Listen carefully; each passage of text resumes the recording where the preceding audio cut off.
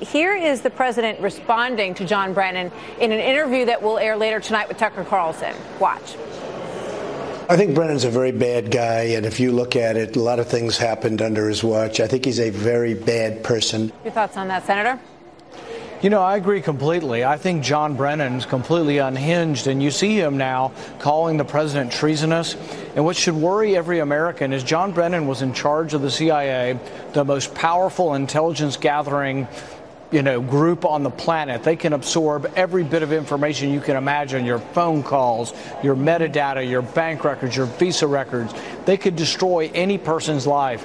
The person at the head of that turns out to be very much a partisan, a Trump hater, and very much a just someone who is a Trump hater. I guess that's the best way to put it. But, I really am worried that he was head of the CIA for so long, harboring all of that bias. Well, let me ask you.